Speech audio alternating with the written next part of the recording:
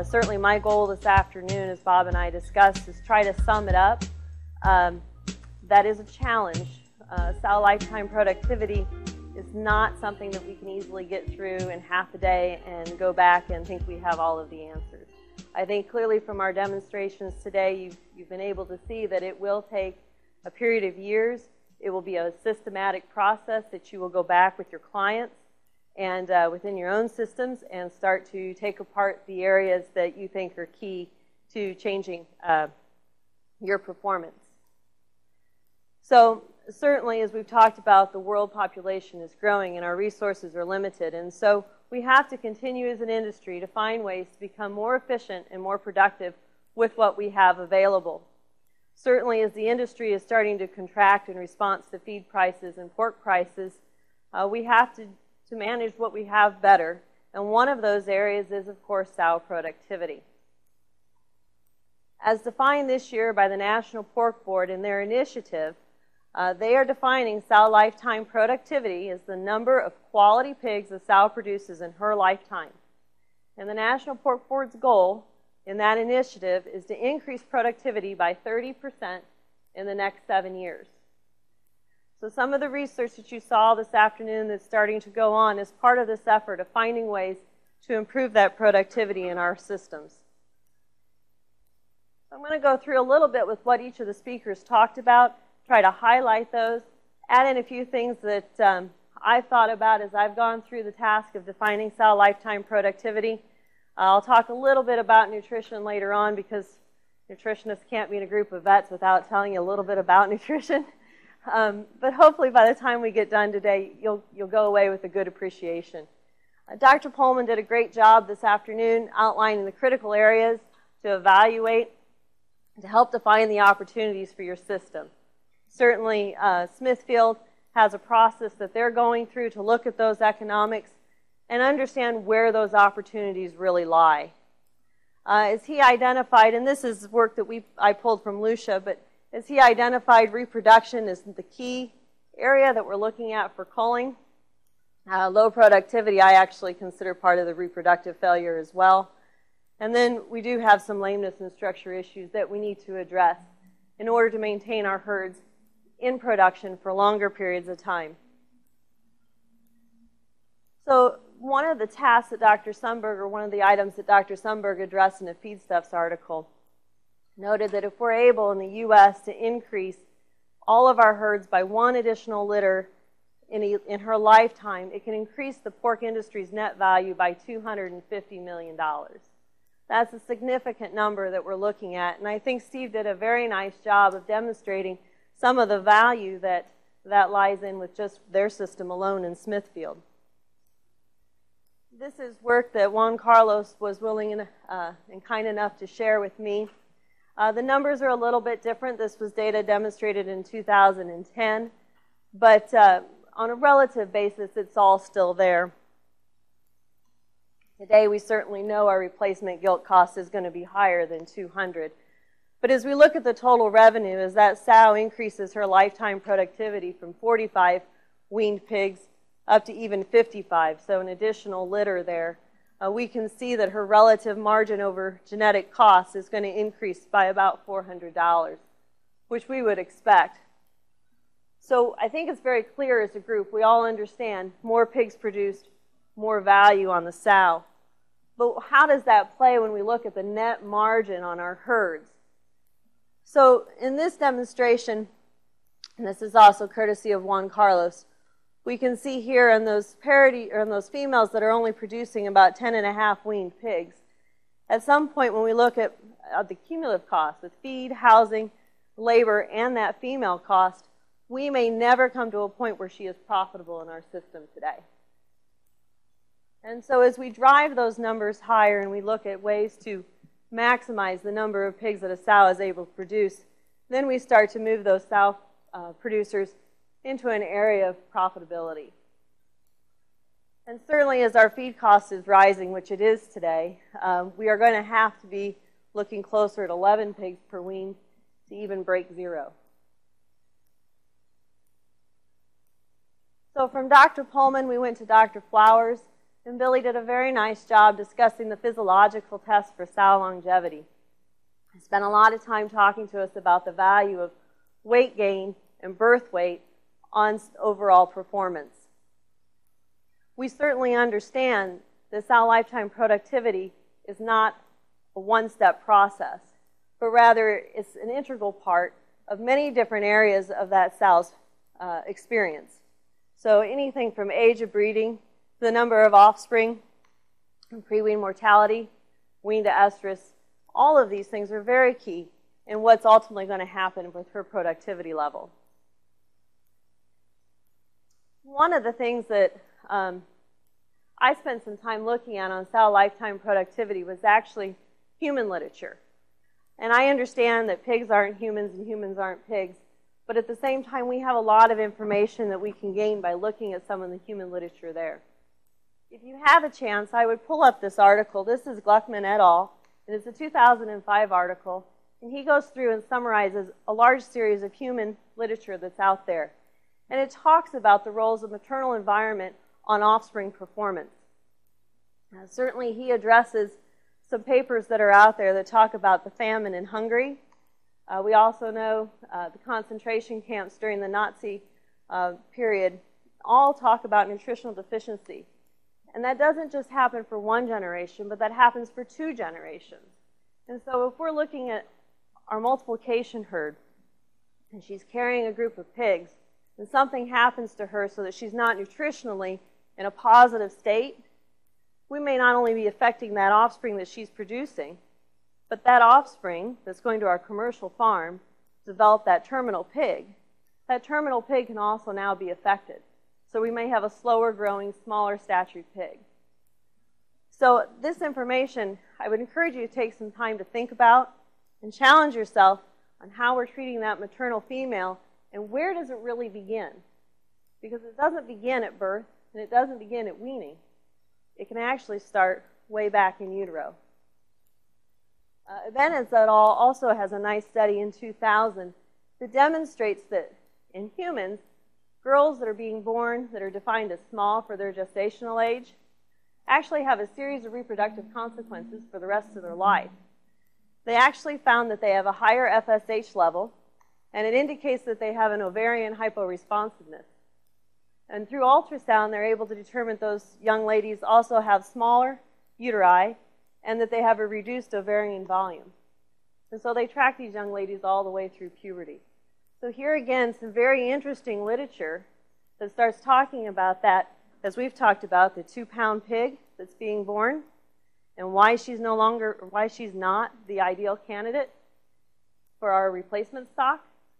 We have human literature that gives us some very good indications that that would be true. Dr. Ross and Cassidy did a very good job today talking to us about sow productivity and how it doesn't start at the time of breeding, just like we were talking about with the human literature, but rather it starts very early in the lifetime of that female. We all know when that litter is small, we have a wide variety of activities that are going on that could influence how that animal performs in a lifetime. Now, if this was a multiplication litter, I think Dr. Flowers would be very upset with me because that's certainly not 7 pigs. But it's there to demonstrate a point. We can create very well-balanced females that are highly productive, but we have to understand the consequences of having a high number of pigs on a sow at a given time, particularly if we're looking at multiplication.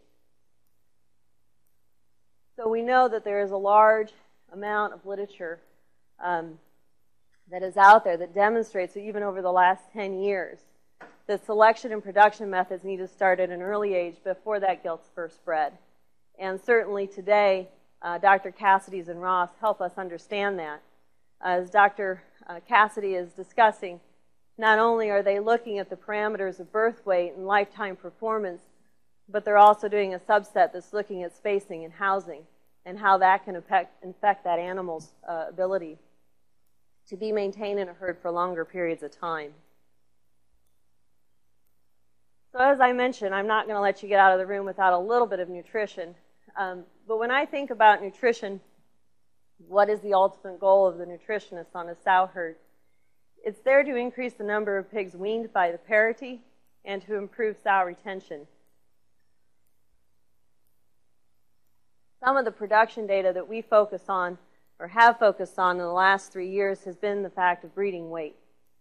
And clearly we can demonstrate over time that when we get to the larger animals at breeding time as a first gilt, we can increase the number of animals that are being culled for locomotion. And I think that data is very well understood at this time. However, one of the things that we've been looking at as well is the impact of how fast these animals are getting to that desired weight. And what role does that rate of gain have on lifetime productivity? We certainly know that an animal that is very slow growing is going to be a less productive female. But what about that animal that's on the other end? Is she equally as valuable as the middle group, or is she going to be culled earlier for other reasons as well?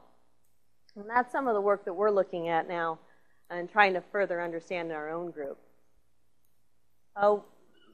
Williams et al. In 2005 demonstrated very clearly that the influence of weight, here again on total pigs produced in the first 3 parities, can be influential. An earlier question today was about the role of lactation on reproduction. And this is a data set that we compiled over a period of time on our sow herd. And this is just looking at one lactation period, nothing extravagant, but just taking a group of sows and saying, okay, if she ate 4.5, she's going over here. If she ate in this category, she's going to fall in there. And we can see as feed intake improves and increases, total born will increase with it. And I think these are some things that are very simple that we can do in our systems, and they're things we talk about on a daily basis, but how many of us have the data to support it? We also see that weaned estrus declines, which is what we want. It decreases the number of non-productive days that our sows are sitting there and should improve her lifetime productivity numbers. This data set was from Dr. Foxcroft, and what I want to draw your attention to is embryo survivability. So in this situation, a control group is allowed to ad libitum feed, and the tested group is different restriction periods. And so he pulled on data sets from other groups, and when feed restriction occurred in lactation. And the main trend here is as we suppress the sow's ability to consume feed in a manner that's supportive to both her growth and the piglets during lactation, we reduce her future embryo survivability on her next parity. And so when we start looking at reasons for culling, and our number one reason for culling is reproduction, we can see here that we have some significant opportunities to go into our system and look at the immediate. Just try to start to make changes while we address how to raise that gilt to be more productive later in life. One other area when we think about longevity is, of course, lameness and, as we talked about too, production. We know over time, as a sow ages, the number of pigs she's farrowing declines. Dr. Mayhand put some very nice work together. This is from Peters and Mayhand in 2008 that demonstrates that as a sow ages, her body stores of some of the essential minerals declines. So our zinc and our manganese particularly are two that are declining over time. We know that zinc and manganese are involved in some of the cascades that occur during reproduction. And so what's the impact of changing the tissue status here in these parities? So they did a nice study where they looked at adding organic trace minerals instead of the conventional inorganic trace minerals. In organic trace minerals, we tend to have a higher amount of mineral present in the tissue compared to an inorganic. And so our stores are a little bit higher. And what you can see here, if we look at the 2 organic trace minerals compared to the 2 inorganic trace minerals, there starts to be a numerical change in the number of pigs that that animal can produce just by changing the mineral source that she's consuming. We worked with Novus International for about 3 years looking at an organic mineral study versus inorganic mineral study. We had two sow farms, two 6,000 sow farms that were about 3 miles apart, all sourced from the same multiplication herd. They received they received the replacement gilts every 2 weeks apart, and we did this for 3 years. And we fed one farm the organic trace minerals from the time they came in at 21 days of age, and the other group never received organic trace minerals. And what you can see is we follow the cohorts through their lifetime. We were able to increase retention rates all the way through our parity 4s when we put organic trace minerals in the diet. And that number is, of course, significant. And it starts clear back here in our what we call the parity 2. So that's getting to the second parity. In addition, we saw what happened in Mayhand's study, where we also increased the number of total born and, of course, the number of pigs weaned in that same period.